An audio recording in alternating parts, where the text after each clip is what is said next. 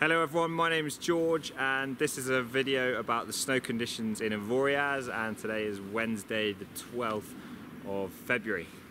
So to give you a bit of background information, Monday was a closed day in Avoriaz due to strong winds, and that weather also came with some quite warm temperatures and some rain, so that made the snow quite wet, and it has since frozen and become quite icy. But on Tuesday we had about 10 centimeters of snow through Tuesday and Tuesday night, so there is some soft pockets of powder on top of the ice, and the snow on Tuesday came with quite a lot of wind as well, which was mostly from the west, so the easterly aspects have got a bit more of that snow and the westerly aspects are a bit more scoured of snow. So if you go into Linderay, for example, the Linderay trees and the stash, there's a bit more soft snow in there.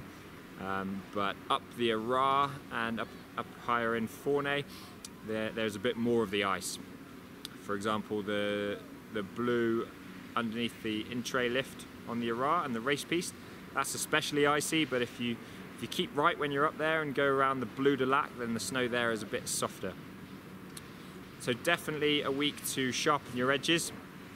And wherever there is patches of ice, there's also patches of softer snow. So look for those softer patches, stay to the sides of the runs, and if you do hit the ice, just try and stay in control of your skis and snowboard, side slip across the ice, and then once you're into the softer snow, you'll find grip again.